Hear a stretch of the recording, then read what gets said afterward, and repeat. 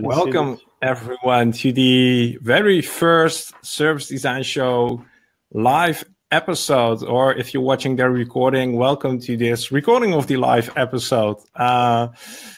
For the people who don't know me, I'm Mark Fontijn, and you might have seen my face in one of the previous Service Design Show episodes that I've been running in the last, well, I think it's 18 months almost, like 1.5 years.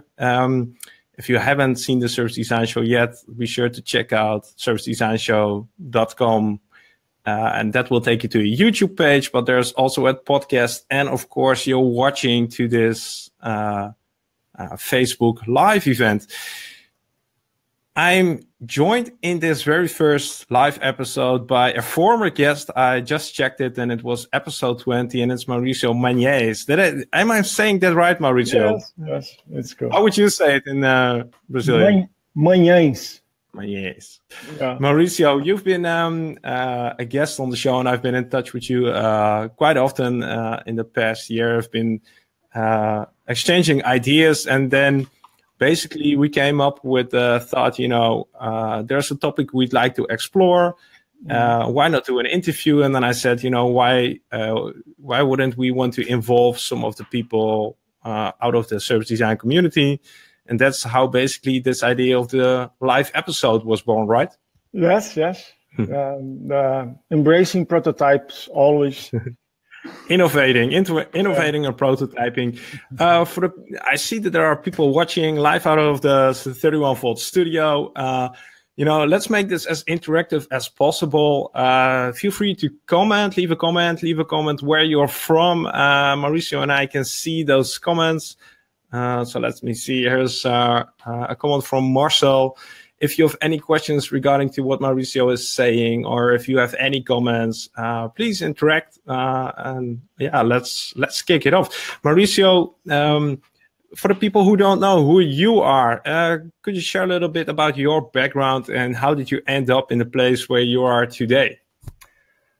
Okay, so good morning, good afternoon, everybody. It's afternoon here in Utrecht. Here in Savannah, Georgia, it's 8 a.m. Well, I started the path to service design back in 2006.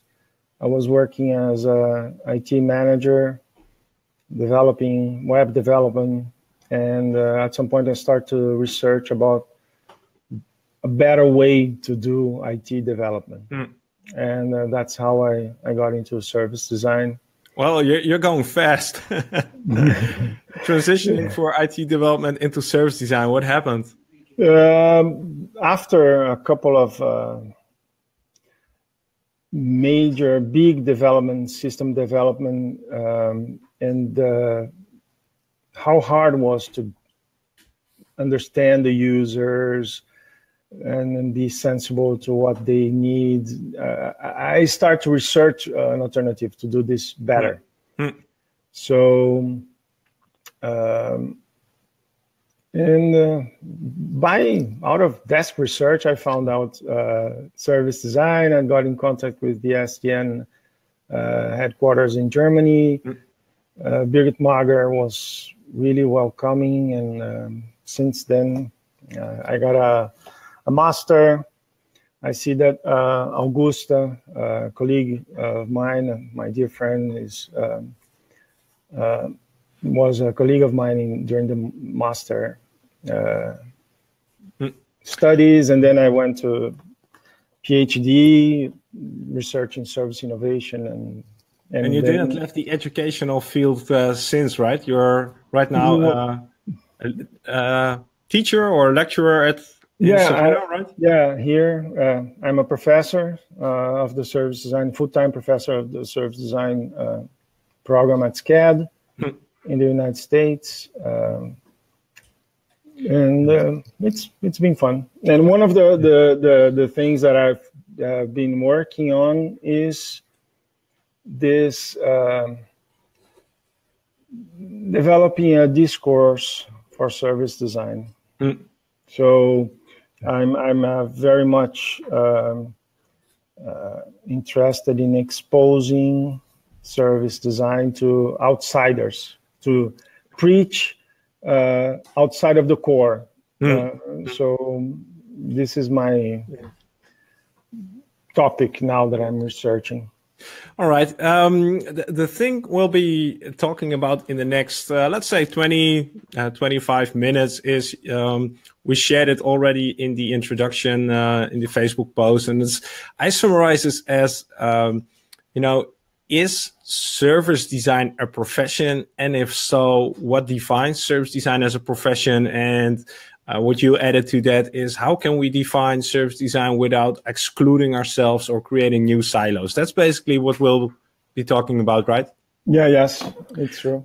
So the main thing here, taking here at SCAD, we have a program that's user experience. So you have a major in user experience, and we have a major in service design, and we are inside the School of Design and under the umbrella of the Industrial Design Program.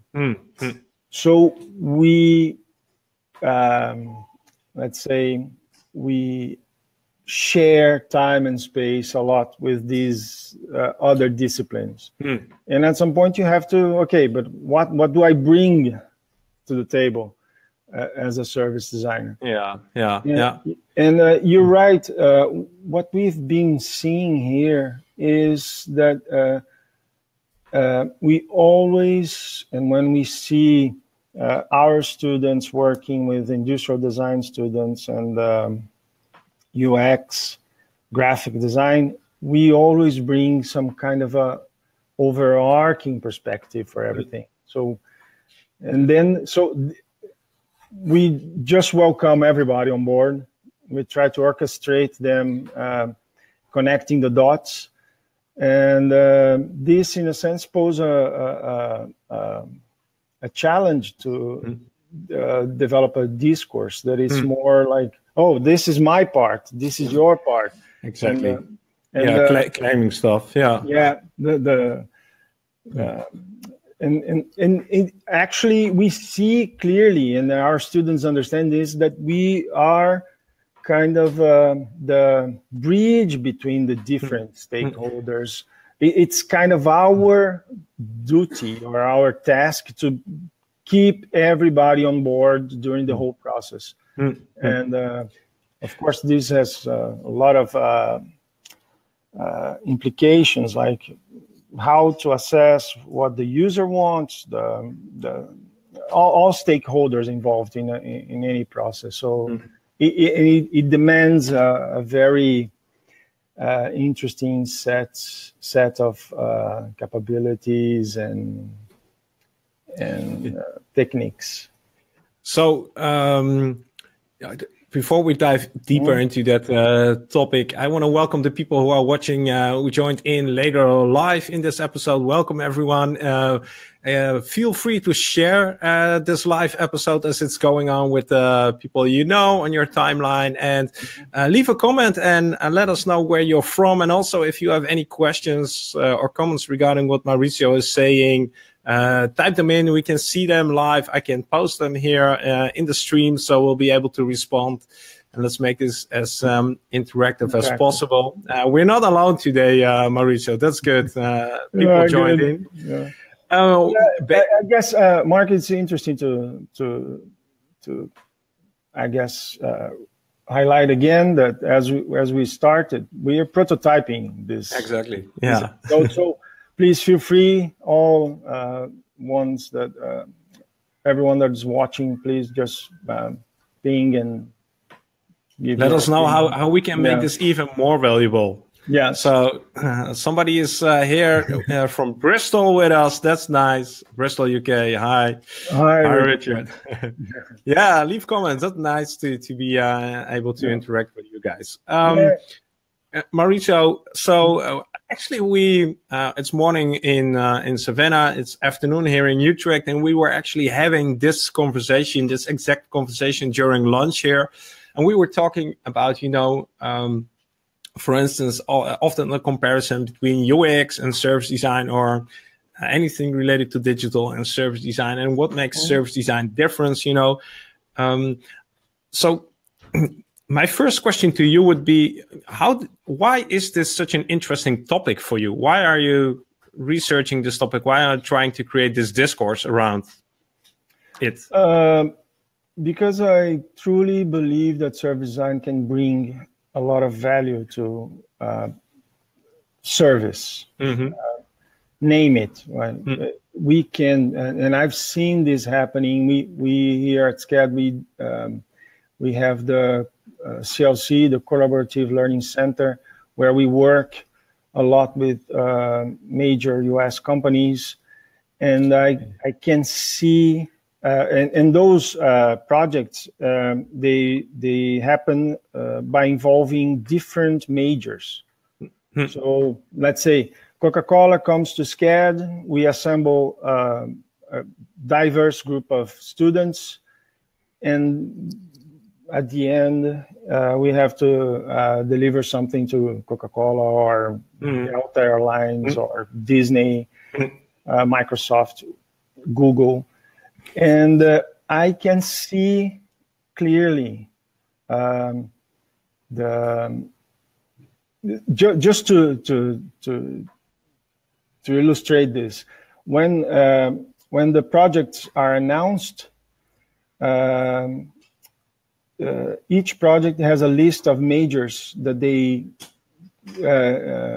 usually require to be on board. And it's really interesting to see across all types of projects that there is a thread that all of them ask for service designers. So sometimes there are like a very, I don't know, furniture-focused project or graphic design or web, but all of them always ask for service designers. So, and do they know what they are asking for? Yes, and they are asking for this person that keeps the dots connected. They like to have this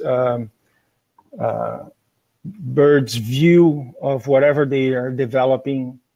It brings value to the table. So that's the point that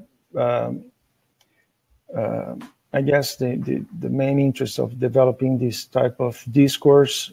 And again, we're not trying to be, to create the 10 commandments of service design. It's an ongoing thing. This discourse, to be alive, must be changing, must be evolving. So it's a walk. Okay, it's a series of steps, and it's evolving. So when I published this first paper, I don't know if people can see. What's the name of it? We can Google it probably. Yeah, 3 overarching perspectives of service design, a touch point. So there was some contribution. We are proposing 3 overarching perspectives for service design. And then we are now working on a new paper it will be a next step. So it's an evolving thing. And this is a very interesting research we did. So what's the research about? What was the main objective of the research? The research started by asking 13 service designers across the world how they would solve 5 different scenarios that we figure out would be complex scenarios. So the grad students at SCAD, they create 5 complex scenarios to be solved by service designers, sent them to 40 service designers across the world. 13 replied, and it was kind of a briefing. And from their replies, their text saying how they would tackle, how they would approach those 5 scenarios, we made a discourse analysis. And there's a way, a technique to do this, and we found 3 topics relating surrounding this, the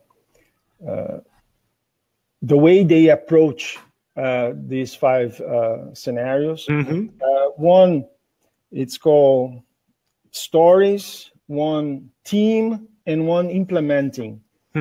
And it's really interesting to see that the topic 1, that's called stories, involves words as service, prototype, innovation, journey, mapping, maps, design, is a very strong one. So there's a ranking of consistency on the discourse. So within the service design community, within these 13 service designers. Yeah. So, but it's interesting that the discourse, the topic around stories, has a value of 9.45. So the higher, the more consistent. Yeah. The discourse around team, intervention, culture, organization, people, change, co-creation has a consistent load factor we call 4.1. So it's kind of half of the consistency of the topic around stories, narrative, storytelling. And the third one we call implementing. The third one called implementing has a consistency factor of 2.79. So it's really interesting to see how the stories discourse structure is really high, consistently. So it's a kind of a narrative that we have really well established. Then the team data co-creation drops to half, so 4, and the implementing is 2.79. So it's the weakest. So what does this tell you, Mauricio? What does this say about service design as a profession? It's well, that's what we try to understand here. But you have to summarize it. I shared the link to the Touchpoint article. Okay, so what we see, but what we're trying to make sense is definitely we know how to make sense of things. That's why the topic of stories. So the topic involve words like stories, service, maps, mapping, prototype, innovation, journey, design, work. So that's our vocabulary.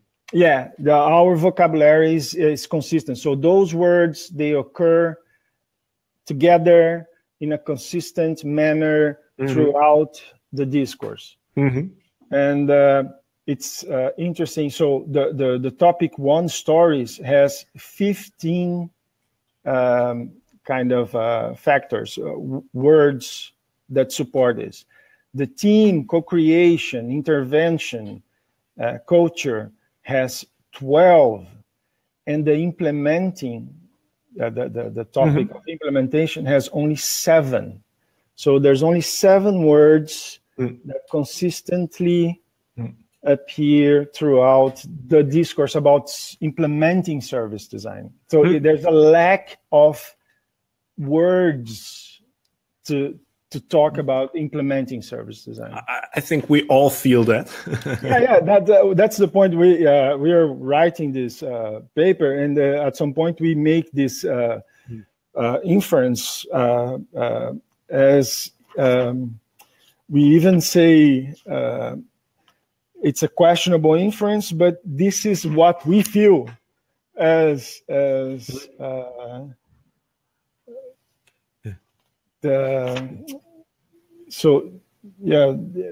is what we feel about this product.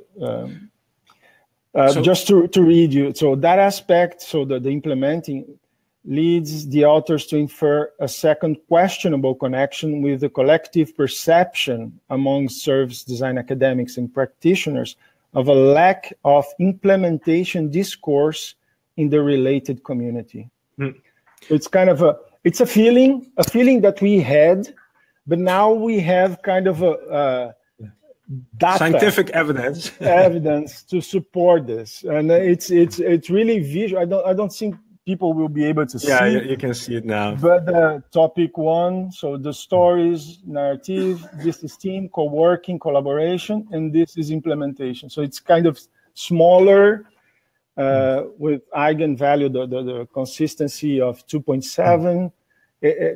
So, and then we try to bring words or complementing. So the paper is, okay, can we bring words to this topic? Can we support or even question words that are there that shouldn't be or lacking?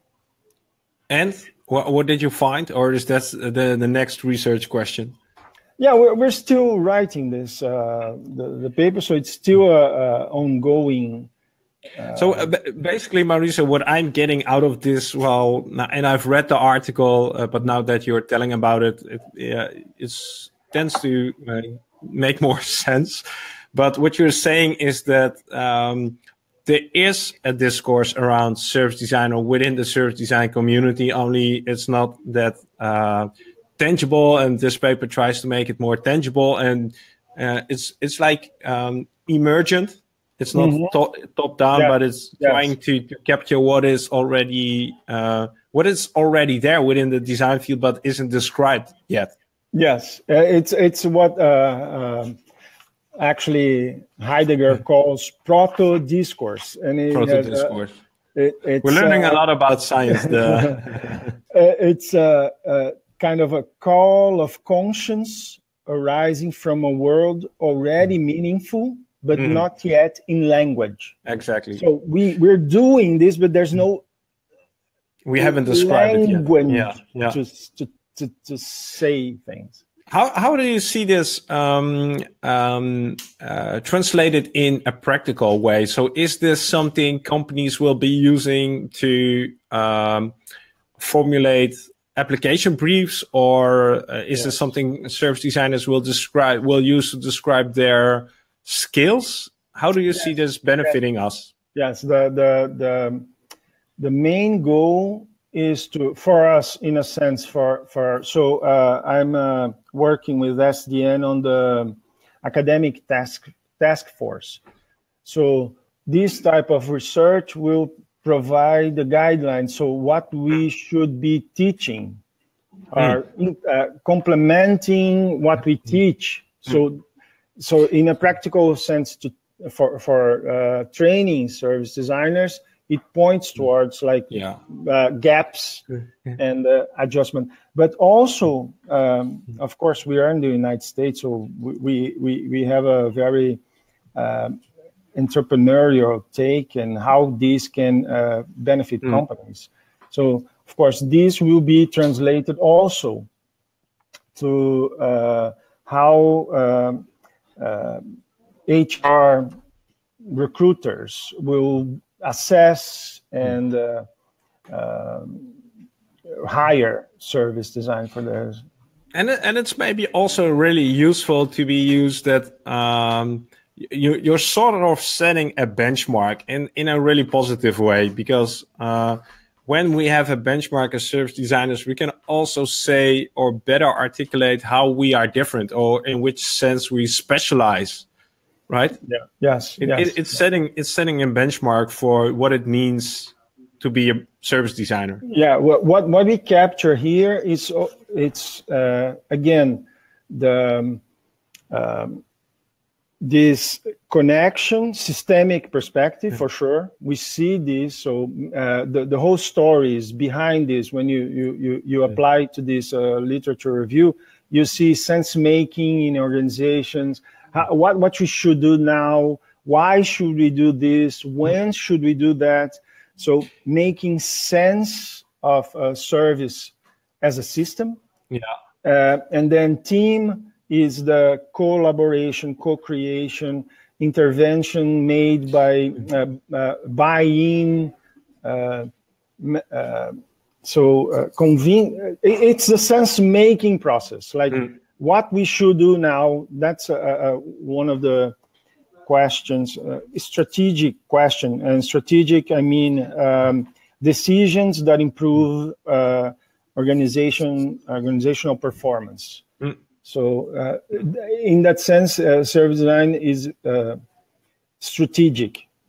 But we need to develop the implementing part. Well, sure. Mauricio, so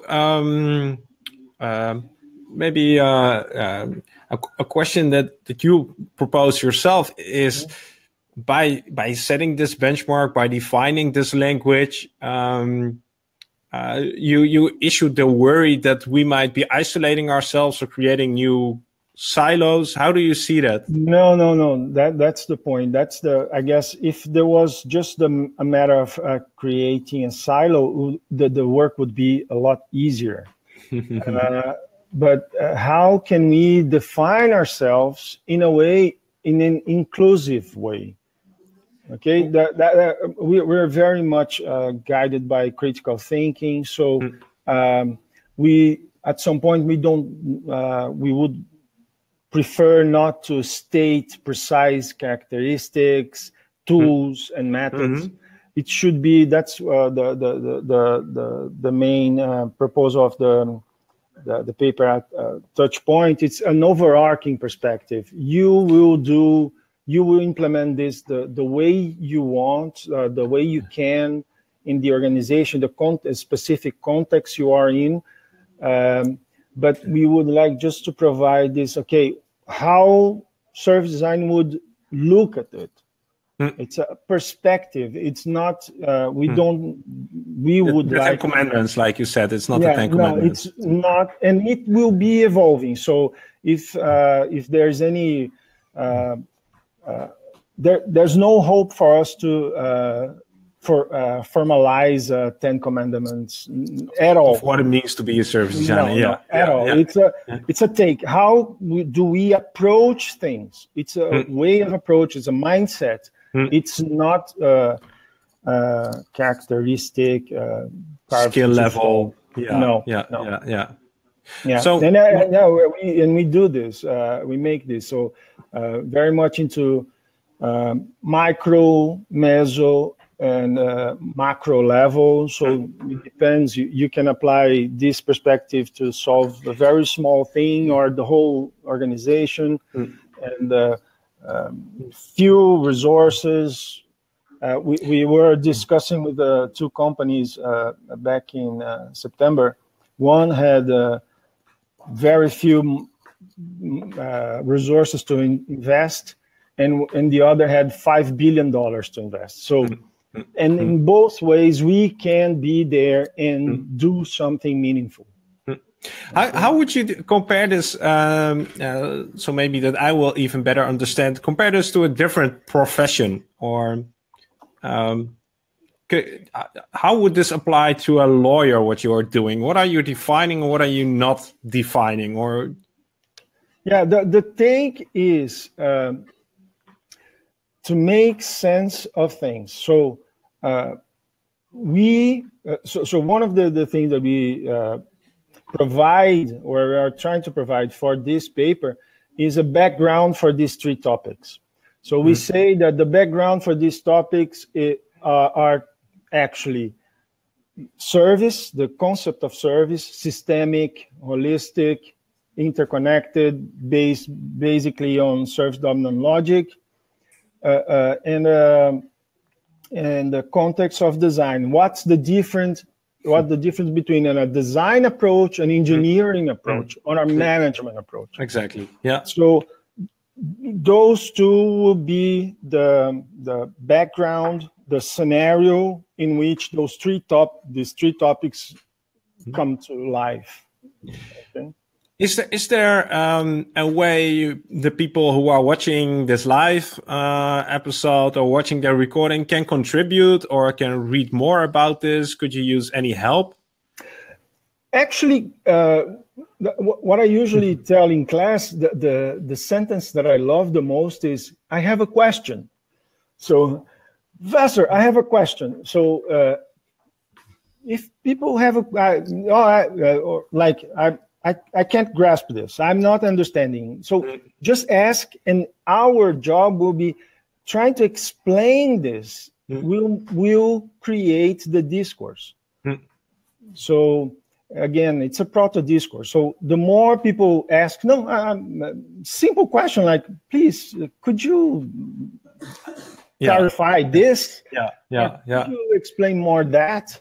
You need more questions. That's more questions. You need more questions to know what to explain better or better articulate. So and I like, again, I posted the link to the article that was published in Touchpoint. That's basically the paper you were talking about, right?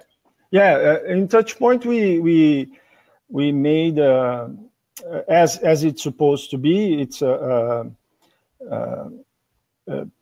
journal to a broader audience. So we try to make it summarizing the idea in a nutshell. But I hope with the next paper, we will be more, let's say, academic and be more precise into the explanation. But the three main perspectives are understanding stakeholders' context. So in a broad sense, mapping the stakeholders and understanding the word understanding is really important to this thing. The other one would be understanding innovation dynamics. So how innovation happens, how can change be made? And the other one would be understanding institutional transition or implementation. Like, how can I move people from A to B in a way that everybody feels better after than before? I think we also talked about these three topics during our regular service design show episode. I posted a link as a comment. So when should that new article be out? When do you hope to publish it or share it with a broad audience? In the next, by the end of next semester. We don't think in semesters, we think in months. I guess it will be published in June 2018. But I will probably publish some kind of summary of this before on LinkedIn or somewhere like this. So if people have questions, what should they do? They can comment on this post. They can get in touch with you via LinkedIn. Is that what is the best way to post questions to you? Yes, they can just ask on connect on LinkedIn or Facebook or here. I would like to ask the audience. Go ahead. Is there any question, idea that you would like to share and comment? If so, please do. I would be really pleased to. And you'll also be around after we ended this broadcast. You'll be checking the comments on on this video. Richard is asking a question. I'll share it on screen. Let's go. Okay. So Richard is asking, Mauricio, at what level do you expect your graduates to begin within an organization? Because I see almost no entry-level positions within service organizations. Often only very senior levels are recruited. Great question. Great question, Richard. We're as I mentioned in the previous interview that we had, Mark, we are contacted by several HR managers and recruiters of several companies saying that they want to hire service designers. They see the value of it. And they usually ask for 5 years of experience, what we are seeing, because these people with 5 years, 10 years of experience, they are not available. Exactly. Okay. So our students, when we have one of the highest employment rates here at SCAD, SCAD as a whole has a very high employment rate for our graduates, but our students, just to put this in numbers, we are a small program at SCAD. We graduate around 15 students a year, and we are with over 100 open positions available in companies. So all of our students get jobs, and usually the jobs are, although they ask for 3 years of experience, 5 years of experience, at the end our students get hired for these positions anyway. So what's the deal there? What's happening? Just apply. Don't take. But why do they ask for 3 to 5 years and then hire a junior? Because they want to have someone with experience, 10 years of experience. So, but we are a very small community. So, when I say we have 100 open positions, if you think about management, they have 100,000 open positions. We have just 100. Okay, and it's even hard to fill those in. Yes, and there's a demand with not enough supply. So, and we've seen this often. So, at first, the company, okay, we're going to hire. They interview the candidates, one of our students, and they are pleased by what they see. They hire this junior as a junior researcher, and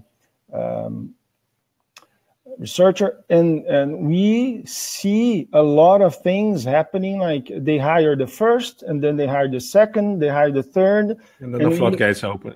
Yeah, and then they are. We saw companies that are actually structuring their service design department based on our students, undergrads. So that's a really nice thing. It's hard to be a service designer because you still have a lot of explaining and evangelizing to do, but at the same time it's an open playing field. You can create your own profession and your own work environment, right? That's the awesome thing. Yeah, but good that you talk about this, because we should keep that always like this. Service design, I don't see service design as any profession actually, but service design especially, it's an open-ended thing. We have to cope with the systemic perspective of things. So it's ever changing. And this is something that we try to instill on our students here, like keep updated, keep broad, as Steve Jobs say, keep thirsty and hungry, keep this. Any final thoughts, comments, tips, except keep broad? I guess the tip for service design as a whole is to get better scientific base foundations. We do a lot of research. We try to understand these complex systems. So complex adaptive systems. Next quarter, I'll be teaching a class focused on complex adaptive systems. So how system moves and changes and adapt. And it's please don't take this as being academic. Academic is one thing, science is another. Academia reproduces knowledge, science creates knowledge, questions things. Academia says replicates and reproduce, and it's an industrial process. Science is a question process, always questioning, always broadening, and so I guess the main thing would be like understand service dominant logic, Google it if you don't know what it is. Service dominant logic. Awesome concept. Yeah, service dominant logic, scientific methods, and complex adaptive systems. We thrive in that scenario. The value, and we've been dealing a lot with companies here. They are eager. The scenario is complex today. It's ever changing. You need to have someone that has this focus on the system, like focus on the broad focus. That's interesting. Broad focus, yeah. You know, we've been up for, I think, 40 minutes in this episode. So I think we talked enough. It's more than the regular episode. Yeah. We'll be doing a live episode number 2 next week, and next week I'll be joined by 2 guests, and we'll be discussing the Global Service Design Network Conference that was in Madrid. The highlights, I think 2 people who actually presented there in Madrid, so we'll be hearing their highlights and hearing their stories, because you weren't in Madrid, I wasn't either. So I really want to know what happened there. Yeah, my colleague Zina Vilada, she was on one of the keynote speakers, and she said it was really amazing. It's you're invited to join next week, Mauricio, as a viewer. I'll be sharing the link, just like with this live episode in the coming days. Thanks for joining me on this first prototype, Mauricio. It was nice. Yeah. If you people who are watching, if you haven't subscribed to the Service Design Show, like the Facebook page, check out what's happening on YouTube, youtube.com/Service Design Show. You'll get a new episode every 2 weeks with smaller pieces of content throughout the week. And if you prefer to listen to podcasts, it's available at servicedesignshow.com/podcast. And it's getting a lot of listeners lately. So it's worth checking out. And finally, we're doing a course on what I call selling service design with confidence. And I think that also relates to your topic, that we need to spread service design beyond the service design community. So that's what I'm focusing on with this course. Awesome. If you want to know more about the course, check out, it's learn.servicedesignshow.com. You'll find the course there. A lot of talking. Mauricio, it's time for you to start your day at almost 9 a.m. It's time for me to get back to work.